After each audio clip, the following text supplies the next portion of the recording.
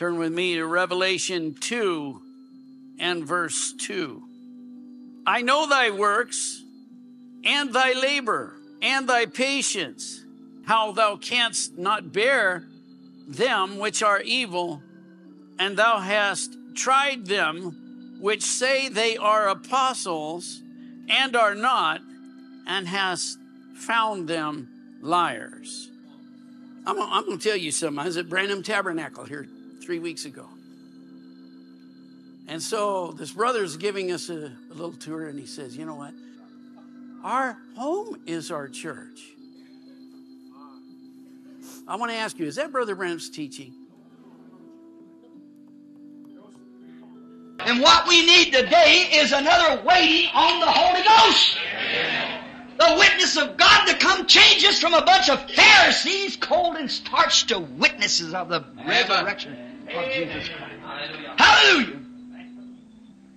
The Holy Ghost is not an empty shell, a place where people go, and the church is not an empty shell, rather, a place where people go in a big old hall building or something or other worth $100 million or something there.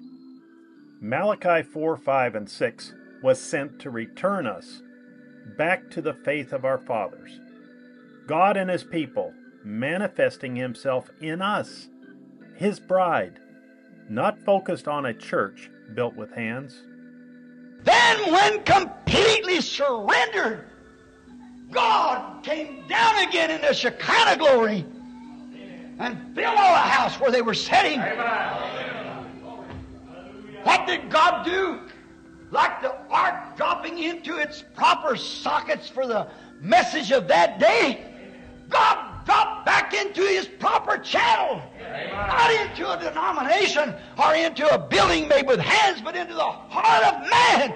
He dropped in His place for the last day, which said the prophet Joel, it shall come to pass in the last days, I'll pour out my Shekinah upon all flesh. Amen. Your sons and daughters shall prophesy. Your young man shall dream dreams. The old man shall see visions. God came to His resting place, where He finds rest, not in a building, but in the heart of His people. Amen. He finds rest. Father God, into your hands I command this message.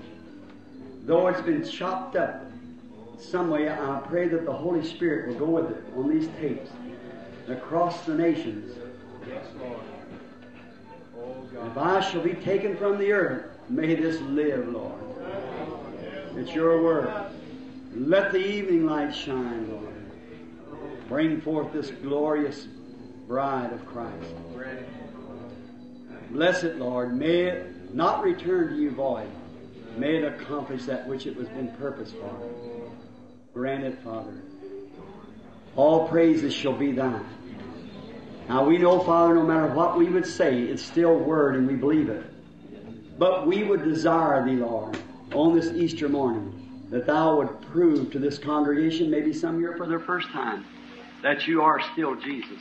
That you are not a dead form. That you are a living, resurrected God. That you live among us today. Grant that, Father, and we'll praise thee. Through Jesus' name, amen.